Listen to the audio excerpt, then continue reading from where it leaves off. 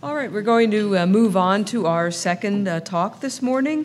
This is going to be from Sara Heinämaa, who's going to be speaking on variance of bodily subjects, embodiment, expression, and empathy.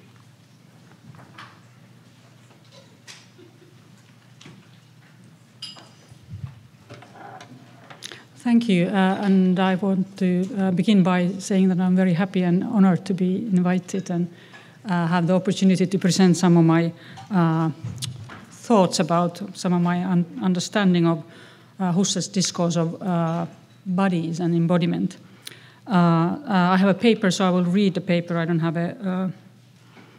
any kind of readable presentation, neither a PowerPoint or a handout. So it's going to be a talk. One of the strengths of contemporary phenomenology is a rich conceptual arsenal that it offers for the analysis of bodily aspects of human experience. The base of this conceptual arsenal is in the methodology that Edmund Husserl famously developed at the beginning of last century for the analysis of sense constitution, and more precisely for the constitution of spatiality and thinghood originally, but then applied with his pupils in the inquiry of many different sorts of experiencing, including bodily experiences and experiences of bodies, different types of bodies. Even though several pupils and collaborators, most importantly Edith Stein, Eugen Fink, and Martin Heidegger, later departed from the strictly Husserlian methodology and engaged in philosophical projects of different sorts, their discussions of human bodies remained indebted to the original account that we find in Husserl's texts, Husserl's manuscripts, and his publications.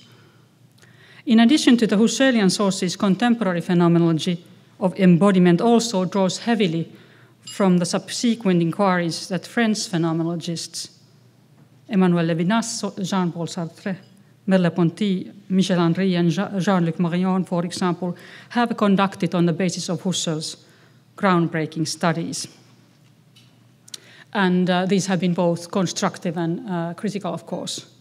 And the many uses that we find in contemporary phenomenology of the Husserlian concepts are like in philosophy of perception on the one hand, but then also in political philosophy and some discussions that have ethical dimensions. So it's a very large area in which these concepts are used.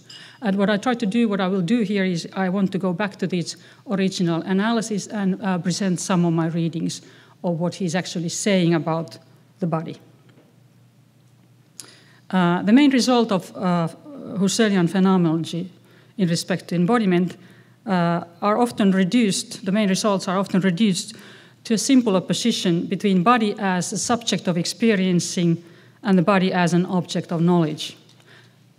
This opposition is informed by the epistemological distinction between subjective and objective qualities of things and the ontological distinction between subjective and objective being.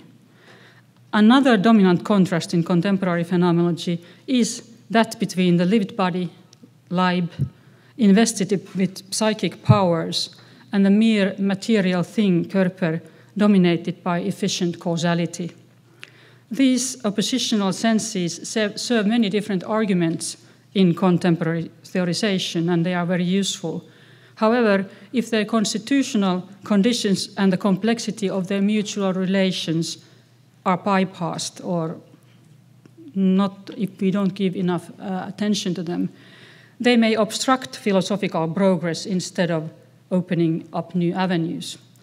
Thus it is crucial to retrace the explication of these distinctions, even oppositional distinctions, in Husserl's original exposition. And this is what I aim at doing here.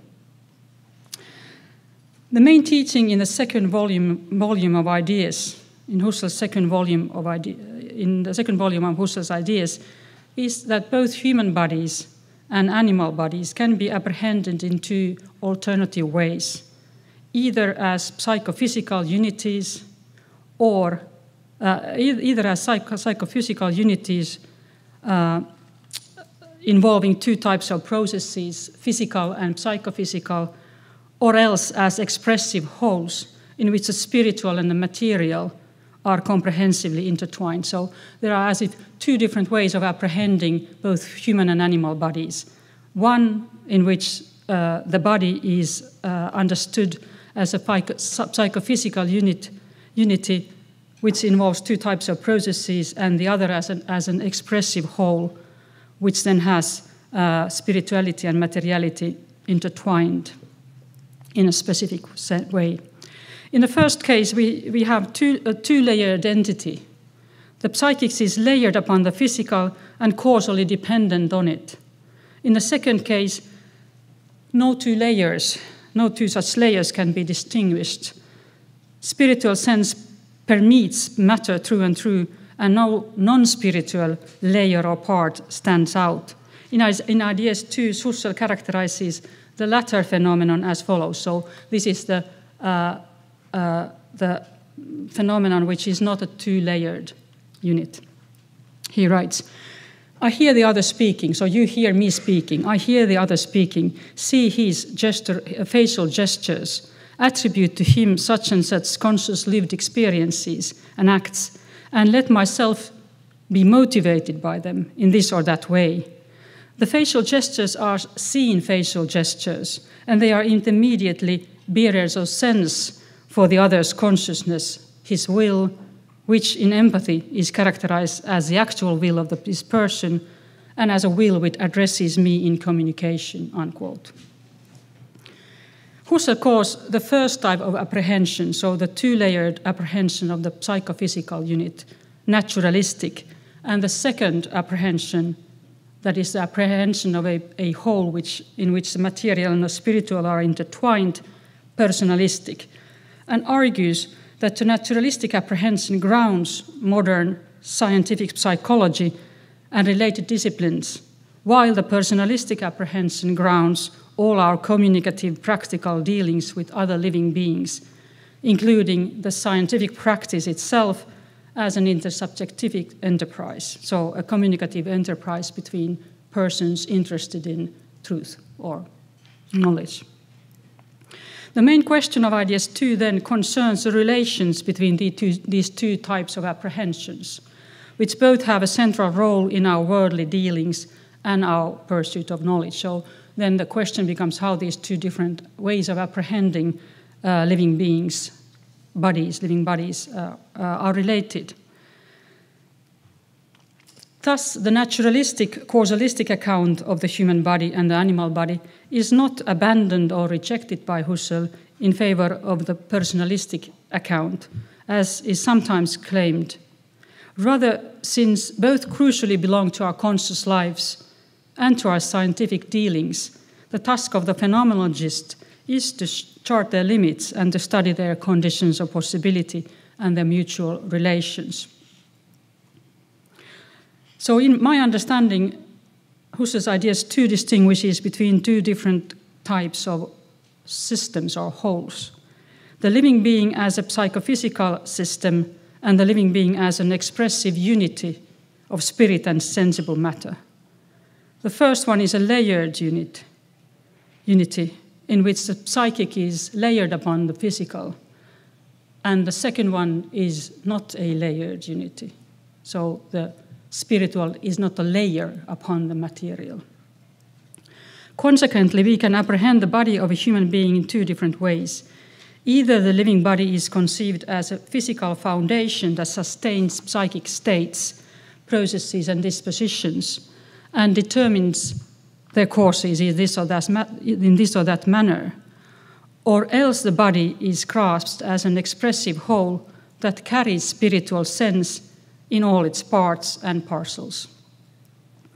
In the former case, there is a basic layer of purely material, physical or electrochemical or whatever neural being that operates independently of the mental organization characteristic of the higher layer or the higher layers. In the second case, no purely material elements or constituents can be distinguished in the spiritual organization of the whole. Husserl characterizes the personalistic, so the latter apprehension of the human body, by comparing it to the way in which we grasp units of written and spoken languages. So he tries to kind of make it more understandable by an analogy to language and linguistic units, such as words and texts. And I have a small quote from this volume, just to kind of show you that how he develops this analogy. He writes, the imprinted page or the spoken lecture, such as this one. So the imprinted page or the spoken lecture is not a connected duality of word, sound, and sense, but rather each word has its sense. Exactly the same holds for the unity of man or woman. It is not that the living body is an undifferentiated physical unity, undifferentiated from the standpoint of its sense, from the standpoint of the spirit. That rather, the physical unity of the living body there, so the life there, is multiply articulated, and the articulation is that of sense, which means that it is not a kind that is to be found within the physical attitude, so within the naturalistic, physicalistic attitude, the physical attitude, unquote. So this was a kind of just a fragment from this analogy that he offers to us in order for us to understand the difference between the two different ways of apprehending, articulating living bodies as we encounter them. By this analogy, Husserl explicates his main insight, according to which the mental life that we capture in the bodily gestures and postures of living beings when we are dealing with them in communication is not originally given to us as an appendix to the physical being, but is giving us an organizing power. And I want to read another quote to you, because I just want to show how he articulates this idea. So here it comes. The spiritual is not a second something. It is not an appendix, but is precisely animating. And the unity is not a connection of two, but on the contrary, one and only one is there. Physical being can be grasped for itself while carrying out the existential thesis that is appropriate to it, by means of the natural attitude, as natural being, as thingly being. But what we have here is not a surplus which would be posited on the top of the physical, but rather this is spiritual being which essentially includes the senses, but which once again does not include it as part, the way one physical thing is part of another, unquote. While dealing between these two different senses of the lived body, two different articulations that we can give to the lived body, the naturalistic sense of the body as a psychophysical unit, compound unit, and the personalistic sense of the body as a signifying expression, Husserl also argues that the former sense is constitutionally dependent on the latter. So the naturalistic apprehension depends on the personalistic in a specific sense. According to him, the naturalistic apprehension of living beings, their psychic and physiological properties, is not a self-sufficient formation, but is dependent on the more profound personalistic attitude. So just to concretize it, if you wouldn't be able to enter into the personalistic attitude at all, then you wouldn't be able to apprehend any bodies in a naturalistic way either. So you need to be able to have the personalistic attitude in your kind of repertoire.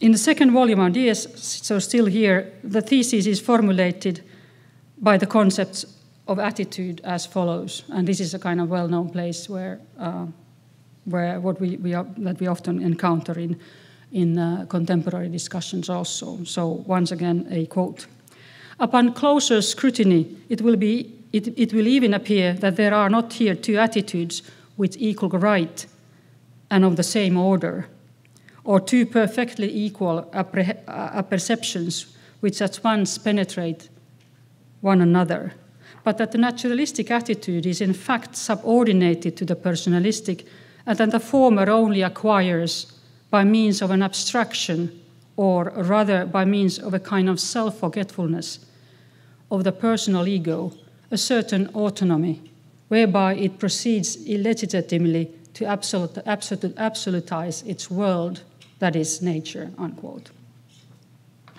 So the point is that the naturalistic attitude may seem self-sufficient, but this is based on a self-forgetfulness of the ego in its personalistic dealings. This argument seems to be in direct opposition. It may seem to be in direct opposition to the natural scientific paradigm according to which our psychic, mental, and spiritual life, however it is organized, results from and remains dependent on the purely physical processes of the human brain, of the neural makeup of the human organism. The opposition, however, is merely seeming, since the dependence relations discussed by Husserl and the natural scientist are very different in kind, whereas Husserl studies dependence relations between different senses of bodily being, the natural scientist conception concerns the causal functional relations of determination between two different types of real properties, the mental properties of veracity, aboutness, or phenomenality, for example, and the physical properties of location, electric charge, intensity, length, or whatever they might be.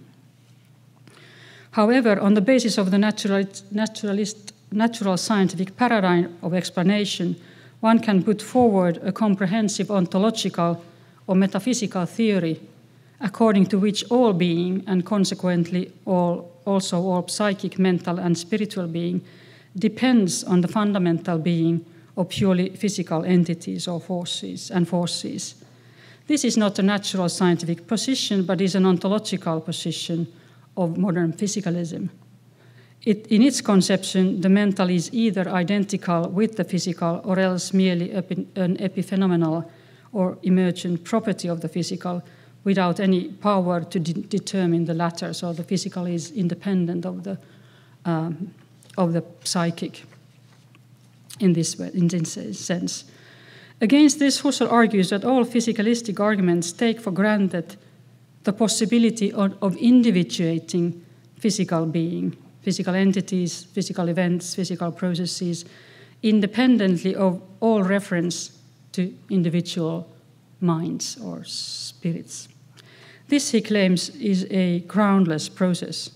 In his analysis, physical individuation in terms of position in objective space-time and in terms of causal roles remains dependent on individuation by the here and the now, and these in turn refer back to subjective individuation, that is, individuation of experiences and experiencing subjects, and ultimately to the individuation of streams of pure consciousness. In Ideas 2, this argument about the primacy of subjective individuation in respect to objective spatial temporal individuation is compressed as follows, and I want to show you how he formulates it by a quote. What distinguishes two things that are alike in the real causus nexus, what distinguishes two things that are alike is the real causal nexus, which presupposes the here and the now.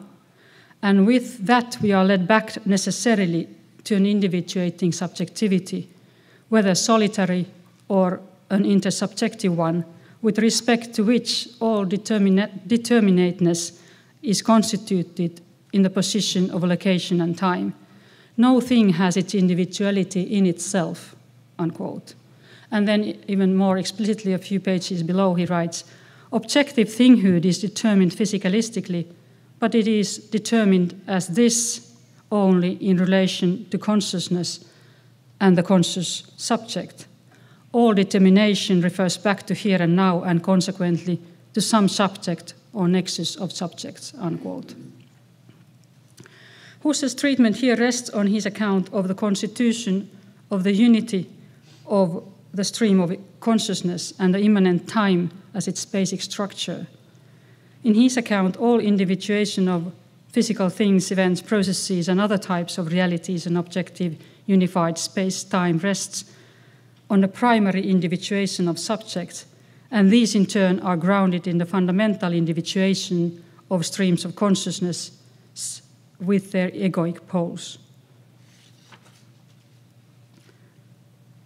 The main implication of this theory of individuation to the philosophy of embodiment is the insight that bodily persons are not individuated by their positions in objective space-time or in causal nexuses, but are individuated by their subjective modes of taking position and responding to what is given in experience and of yielding to or withstanding from what draws them. Rather than being differentiated by the physical or psychophysical properties, substances or essences, bodily subjects are distinguished by their unique ways or styles in which they intentionally relate to constantly altering environing circumstances in their gesture in acting and to themselves as constantly developing sources of intending. And I skipped some pages in order to be able to say something about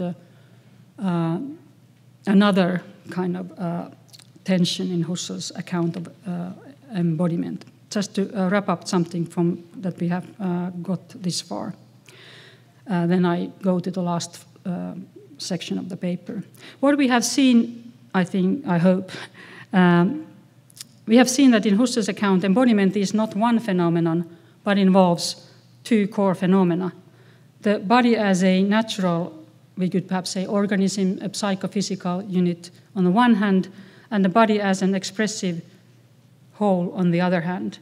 These two phenomena have their own grounds, regions, and principles, and they have their own also areas of application.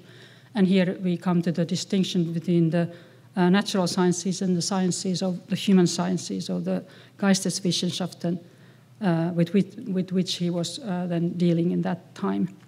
We have also clarified the relations between the two phenomena and seen that instead of rejecting the naturalistic explanation of the living body, Husserl works to specify the conditions of possibility of this account, of this way of apprehending, and to chart its limits. He does not dismiss the naturalistic explications as misleading or invalid. He merely argues that it is not self-sufficient, but remains one-sidedly dependent on the personalistic apprehension of the living body.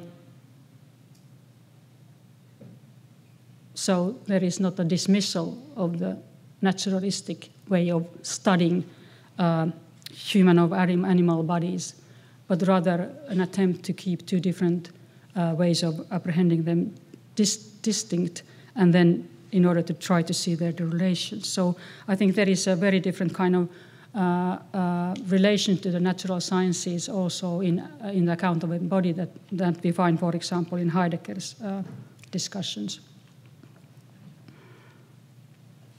And so I have like 20 minutes.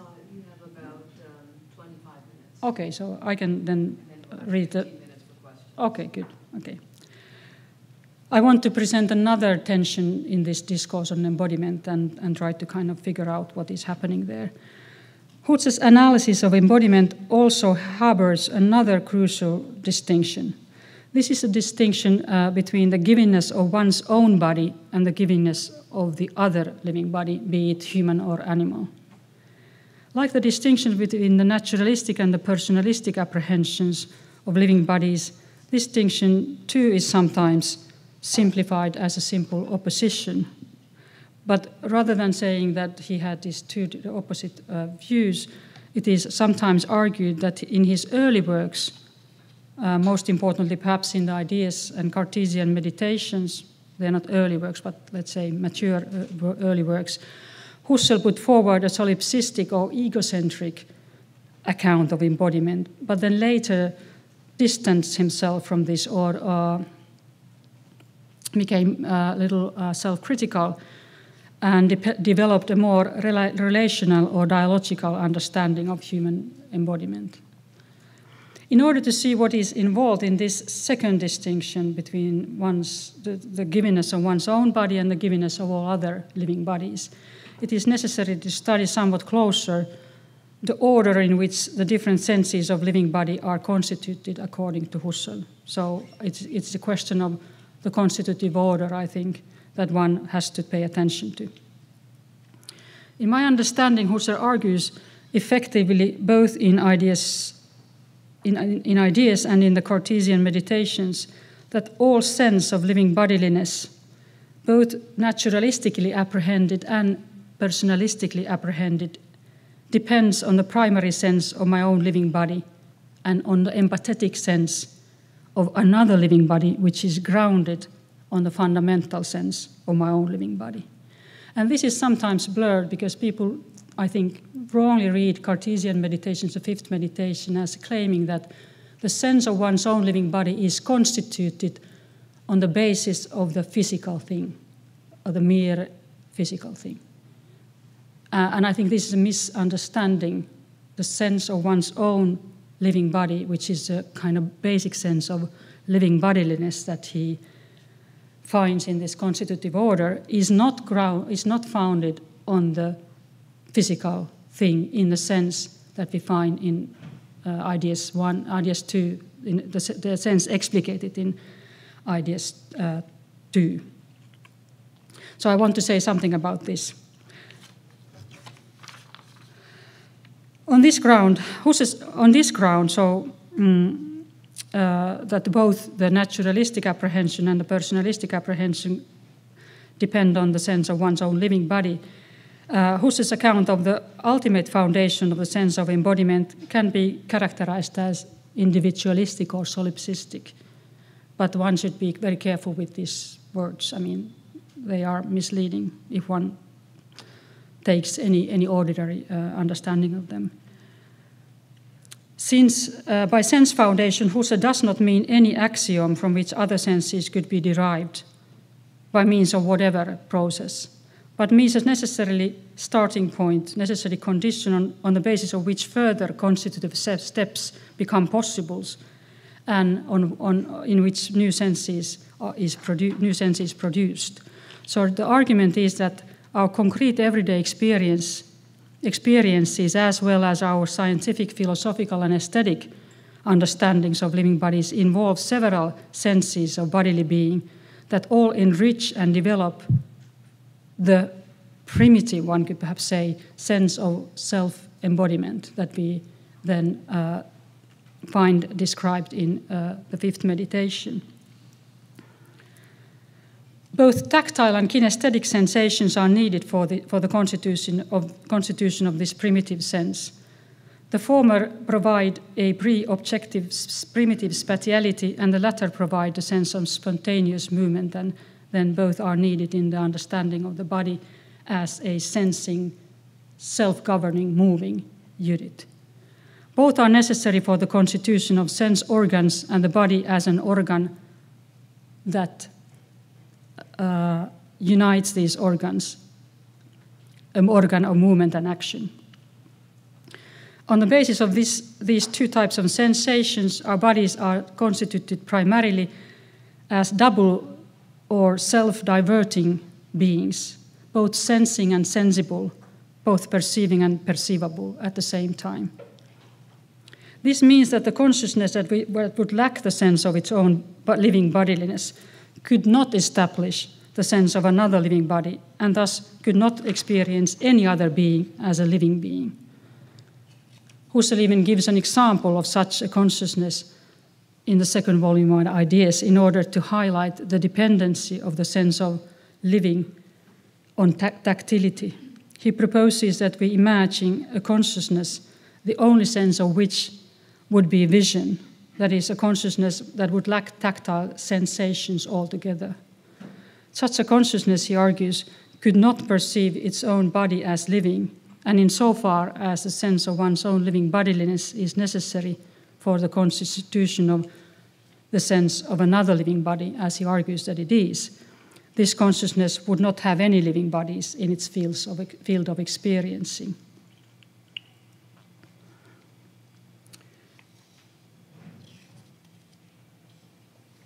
Husserl's argument about the constitutive primacy of the sense of one's own body is sometimes presented as an early view that he later abandoned. For this reason, it is important to study some paragraphs from his late publications. In the Crisis of the European Sciences and Transcendental Phenomenology, we read, for example, as follows. So this is just to show you that this is not a view that he later abandoned or later compromised for some other ends. He writes, "Everyone experiences the embodiment of souls in original fashion only in his own case.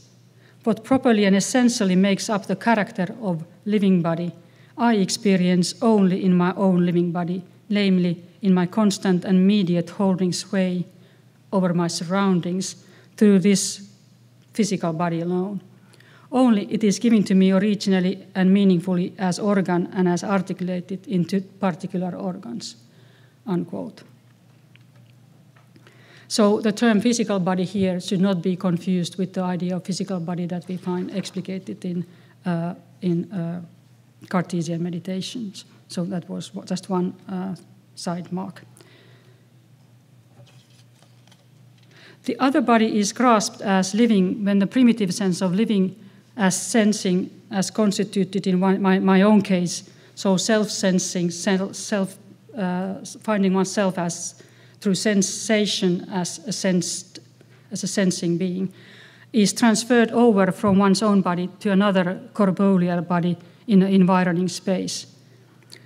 And this other body there in space cannot be a mere physical thing, because the constitution of a mere physical thing depends on other living beings. So this has to be another sense of physical than the one articulated in Ideas 2. The transfer is motivated by the similarity of perceived movements. Some things that I detect and observe in space resemble my own living body and its sensory organs in their perceived movements, in a perceived way of moving. A body over there reacts to external stimulation in the same way as my own arms and hands. And when it bumps into another thing, it does not halt or bounce back, but restores its balance and circumvents the obstacle. And these descriptions, of course, depend on the idea of another living body. So in that sense, if one would want to be very precise, one would have to avoid such vocabulary. The point, however, is that I find another body moving in the space analogous in its movement, in its perceived movements to my own bodily movements. Such behavioral motil similarities motivate a complex of synthesizing experiences that terminates in an act in which a sense of sensing is transferred over to a body perceived at a distance. So the sense of sensing, it too is a sensing being, is transferred over on the basis of this, motivated by this detected similarity in the movements. As a result, a new type of being is given to me, a body with its own systems of sensations and appearance systems, sensation that I cannot have or live through, but that are given to me via the things, movements, and behaviors. This is not an inferential step but that produces a new proposition, but an associative synthesis. The living thing detected in perception does not appear as an amalgam or compound of two separate realities, one psychic and the other physical, nor as a two-layered psychophysical reality. The transfer of sense reorganizes the object, so it is giving not as a layered reality, but a reality in which each movement carries sense. Such conceptualization, the conceptualizations in which the sensible would be an addition to the physical, belong to the naturalistic apprehension, not to straightforward perception, and they depend on the goals, the methods, and the techniques of certain practices. Instead of manifesting itself as a compounded or layered structure, the living being appears as a uniform whole of governed movements, meaningful gestures, and significant behaviors, and this is a result of the reorganization which is motivated by the perceived analogy in the ways of moving. So perhaps I end here, and then we have, how much time we have? We would have over 20 minutes for questions. Okay, that's good. That's good. Great, thank you.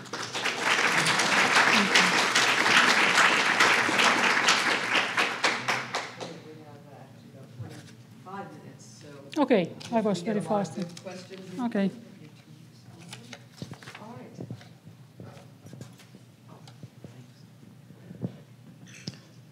Thank you for that. So 2 questions. First is very simple. Do you think that the body that is taken as, that the concept of body that Husserl is using in the Cartesian Meditations is not that of the physical body? Were you implying that it was the personalistic self-image that he's using in the Cartesian Meditations, or are you saying it's a totally different construct from what we get in ideas? Can you wait with the second question? Because yeah, I'll wait. I have very bad memory. Okay. So I immediately forget what you asked when you go to the second question. Okay. So I meant that when he articulates a sense of living bodiness by introducing this abstractive reduction to the sphere of oneness, where the idea is that we exclude all sense that depends on other subjects, and we find ourselves in a kind of through this abstractive reduction we are able to kind of isolate an element of experiencing, in which the only living body is my own body. So if we abstract all sense of other subjects, then we have to put aside all conceptualizations of the sciences, because the conceptualizations of the sciences depend in their objectivity on the being on the other subjects. So in this way, it can't be the sense of psychophysical body that is explicated in Ideas 2, so the naturalistic apprehension. So it has to be something else. So it is the physical body as a object of sensations and perceptions, which are not intersubjective, which don't have the intersubjective kind of framework for them. And this he actually explicates in experience and judgment. Okay. So it's not that we abandon the naturalistic concept of the body whenever we are returning to that. It's that we, and it's also not that we turn to the full personalistic conception of the body. It's just a layer of sensations. It's a kind of, well, it's not even a layer. Well, it's more than a layer of sensations, because it's something that depends on sensations, but it is constituted completely independently on any reference to others. So if one is in the opinion that such a constitution is impossible, then that step is impossible. Yeah. But for him, it seems to be possible. Yeah. Could it be that this isn't just a mute layer of sensations, because it's an awareness of one's body in the personalistic mode, that is, as something that is expressive and can express? It's just you're considering it doing these expressive acts in isolation, without any recognition or anything from another in that case. But if this abstractive isolation is in operation, then it is not. There is no sense of persons in that sense that is explicated in Ideas 2. So there is neither this scientific object called physical thing, nor are there persons because these are both outcome from this empathetic step. This is how I see. Okay. Yeah. All right. Thank you very much. But it might be you had another question. Oh well. I mean, you so have time. We kind of got into the other question. I mean, I was thinking that one way of reading the self in the Cartesian Meditations is that of an expressive self that already has this sort of duality built into it. So you can experience yourself as both touched and being touched all by yourself. You can experience yourself as expressing anger all by yourself, right? So you're on a deserted island and you're shaking your fist at the heavens, but no one there is recognizing you. And so there's a kind of duality there, one of yourself as expressing and of a bodily expression or of this state as being expressed. Okay, but I think that the duality of the sensing is different from the duality, the concept of sensing is different from the concept of expressing, okay. And the latter needs, but we have to have the constitution of the other body in order to have the expressing. So my own body as expressive depends. I have to have the other in order to experience my own body as expressive, because in a layman's terms, it is expressive for the other primarily. I would think so. So there is this kind of zigzag movement, I think. What is happening is that one's own sensed body allows us to constitute the other sensed body, and that gives us the sense of expressive also in relation to ourselves. Great. Thank you very much. So I would argue that.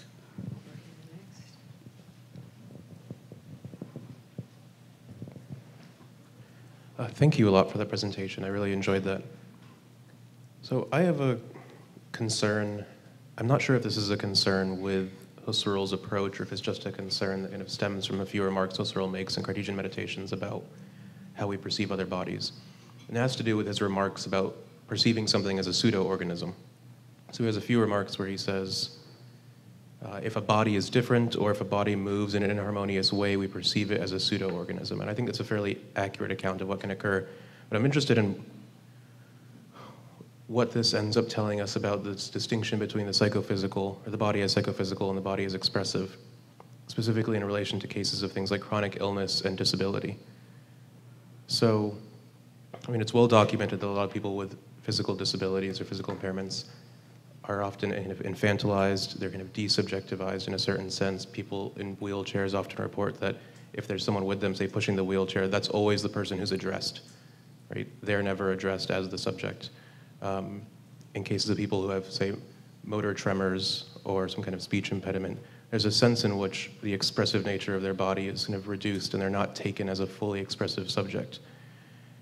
But I think in these cases, sometimes that subjectivity, that expressive subjectivity, can be restored by granting the other a certain kind of psychophysical knowledge of this person's condition. So, say in the case of addressing someone with Parkinson's who has tremors and slow movement, it's very easy for us to kind of desubjectivize that person in a certain sense. Right? There's a sense in which their bodily expression just doesn't show up to us as expression. But by having knowledge then of what the condition is and what the symptoms of that condition are and why, say, the tremors are happening and things like that, there's a sense in which the expressive body can be restored through that psychophysical understanding of the body. I'm not sure what that does with the kind of distinction you're trying to draw here and how that complicates that distinction. I'm trying to think through these kind of diverse bodies. So I'm trying to think through the problems that the kind of fact that our bodies come in different variations, and not just kind of that your body is different from mine, but that my body is different than it was 30 years ago and will be very different in 20 years. So I'm trying to think what kinds of problems these, or what kinds of challenges this fact presents to the Husserlian account, and if his concepts could be used to at least make sense of some of these challenges, kind of answer to some of these challenges. But I haven't really kind of thought the specific idea that the psychophysical knowledge or psychophysical, not just knowledge, but also perhaps training, allows us to kind of as if recover the person, which we, for some reason, for a certain kind of habitual expectations about what kinds of movements are similar to ours, then somehow block. I haven't really worked through that, but it's a very, it's a good question, and I don't think it's obvious that his distinction between psychophysical and expressive would not be able to answer that, because I think he's saying that we need both for many different kinds of practices. So not just scientific practices, but also everyday practices, because our everyday practices also depend on the scientific knowledge, not just in this case, but in many cases. So I think his account is actually quite open to these specific cases in which the sciences inform us about something that our pre-scientific, if we even have that anymore, our pre-scientific relations inform us about some problems of relating in a way that doesn't categorize bodies in a way,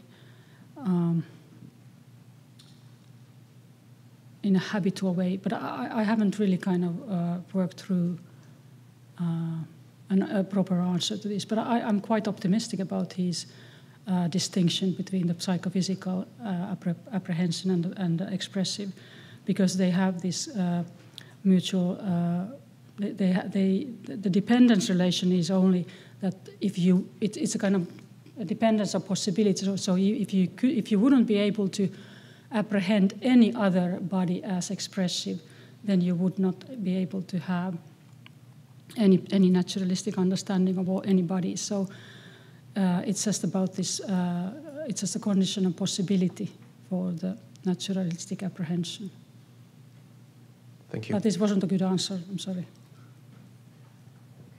I'm not sure who was next. We'll get to both of you.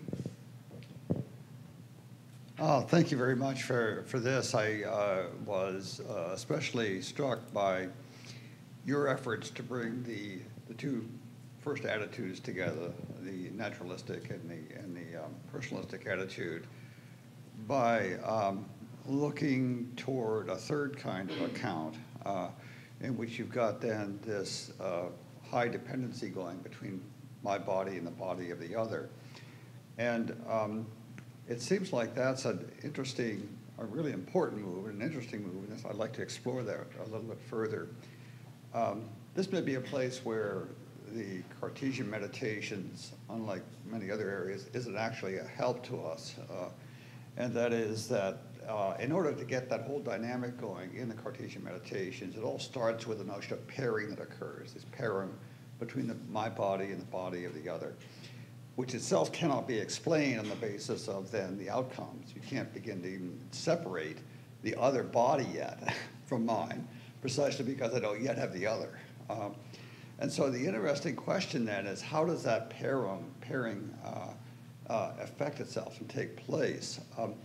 And it may be that this is a case where we have a kind of a genetic account would actually prove to be interesting to us, which is begin to think of the development that occurs between parents and children. And the primary mode of interaction is entirely one is entirely tactile in that relationship. And what emerges out of that is a kind of transference that occurs already at this level, which doesn't involve any type of objectification, but nevertheless creates then this bond, this kind of link between the other that you don't get later on. You can't, in fact, even in terms of the method of the fifth investigation, get that. And so the question then is whether that would be interesting and sufficient to try and get this broader non-individualistic notion going that you need in order to then provide some kind of a broader basis on which you can begin to make the distinctions between the personalistic and naturalistic attitude. In effect, what it does, I think, I mean, a strong way to take that would be to say that that would be the point where something like intercorporeality comes into play, which is going to be quite different and dynamic from what he thinks of as intersubjectivity. So, like a Merleau-Pontian, more like a Merleau-Pontian alternative. Except being worked out in terms of the not Merleau-Pontian in the sense that you still are going to get, what you're going to get out of this is still a pretty strong notion of acts, perceptual acts, and you're going to be able to get out of this a pretty full-blown notion that allows you to do the kind of intentional analysis that Husserl wants. Okay, but my problem with these, perhaps one could call them like non-individualistic ways of reading or developing perhaps what Husserl is saying is that but this is a question back because it's a kind of like trying to understand what is going on there is that when one says that if one says that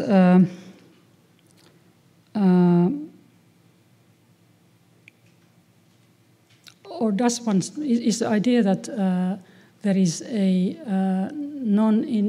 completely non-individuated embodiment from which emerge at the same time, kind of parallel by some process, both my own body and the other's living body. So is this the main idea, that there is a kind of non... Now, what I was trying to do was you were making the argument, if I understood it correctly, that your first and second attitude ultimately have to be connected up to something like a nexus of subjects. That was the term I think that you used for that. And it seems like you don't, in order to try and understand how that nexus of subjects comes into play, you've got to have some kind of intercorporeal relationship going that isn't going to be defined in terms that work for the kind of naturalistic and personalistic attitude. That's the question, I guess. Maybe I should have made this more open then. What is that? It's a really interesting move. That's why I'm going to entertain this and pursue this, is that it seems like that is kind of a striking. And one possibility might be something like this notion of pairing. Or pairing. Yeah. But which notion of pairing? Because there is one notion of pairing in the Cartesian meditation 5. So. Version of that, where you've got, in order for that whole dynamic in the fifth meditation to get going, you've got to have the body of the other, my body, linked.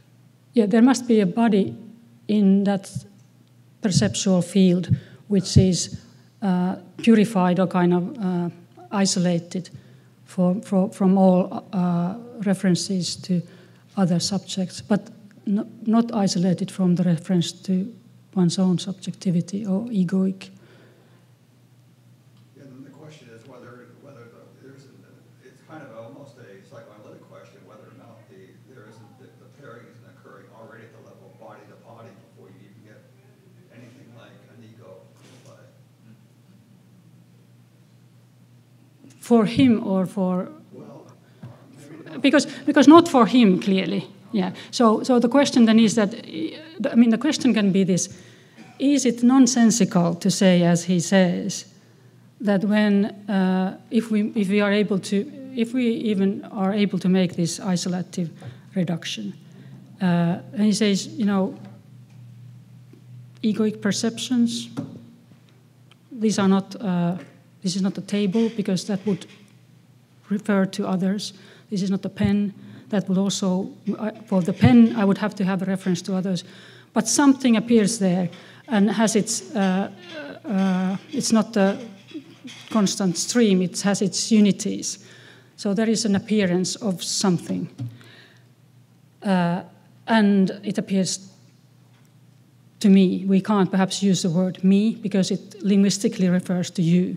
But let's forget about that. So that's a linguistic problem, isn't it? So for him, this makes sense. So we could either say that this doesn't make sense and have a critical argument that this is nonsensical. And I kind of hear you saying that perhaps it is kind of nonsensical and we have to take another road or starting point. And then it would have to be another kind of pairing between some other kinds of units than this sensing sensed and the something that is given to this sensing sense in this very primitive space, which is non-intersubjective. Yes, so I mean, in order for that pairing to occur or to work in even the fifth investigation, the body that you perceive, why you engage in that pairing is the body as lived body or living body. That's what's brought into relationship to your body as living body. No, I don't think. I mean, he's saying that the lived body, the lived body of the other is constituted by this pairing. So it is a constitutive result of this pairing. So it's not that I detect. It's not that I kind of have this sensing sense here, and then the field there stands out these lived bodies that somehow get this sense of lived from somewhere. But rather, the sense of lived is constituted through this pairing, which can't depend on them being lived, because they are not yet lived. What's the status of the body before before the pairing occurs? You've got a chicken and egg problem then because. Okay, but yes, I hear you saying that this can't work. Yeah, I hear that, but I don't share that view.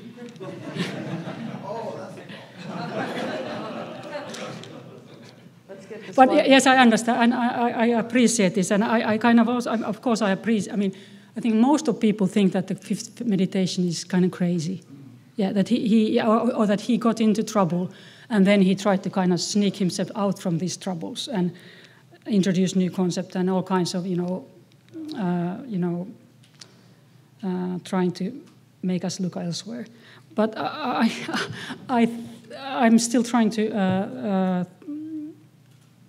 Spell out it in other terms that, and I think one of the terms is that what is given there in this sphere of awareness is not the physical thing, in any sense of physical thing that depends on the others. And I think that mistake is often made, and if we get rid of that idea, then we perhaps can make a little more progress. We've got one last question here. Thank you. Well, thank you very much. Let me start this. I think this will help, actually. So I haven't read Ideas 2 in a long time, but I've been reading the logical writings. So I want to ask you a question about the ambiguity of the use of expression here, and frame it in the context of these lines of dependency that you're talking about, because what is an expressive? Here's what's motivating my question. I'm quite interested in how we apprehend a living being as a living being at the most fundamental level, like infusoria or plants. So, for example, Shaler in the Human Place in the Cosmos talks about the plant as an expressive organism that expresses a vitality. And this is the sense in which you seem to be talking about expression in the recognition of the other as a living, that's necessary to then the naturalistic attitude. But Husserl uses expression in a really quite different sense in the logical writings.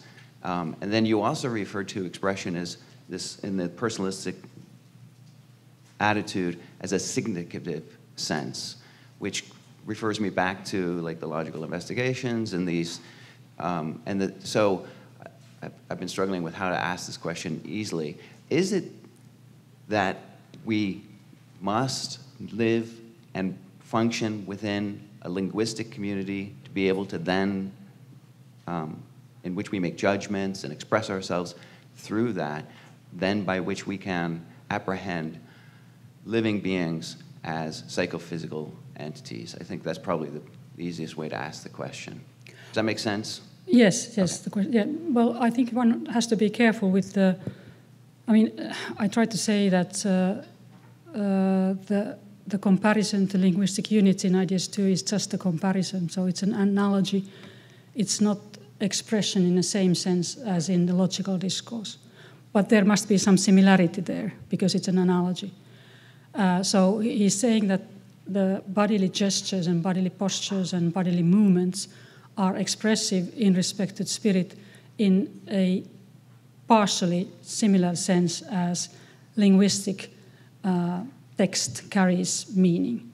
So I don't think that the point is not that we can only have spiritual bodies if we are operating in a linguistic community. I think that he's kind of trying to exactly to use the analogy to say that some similar kind of relationship is already in operation prior to linguistic meaning. But to spell out what that is, then is of course is a problem of interpretation, and it's a hard one. But I think that it is not that he's kind of lending from that logical discursive world or secretly smuggling in something from there. I think he's quite explicit that it's just an analogy, just a comparison. And the point is to say that in a similar fashion as in a similar fashion, you have a sentence and you put that you articulate it in constitutive parts. Each part carries meaning. So it's not that we end up with some kind of non-meaningful units.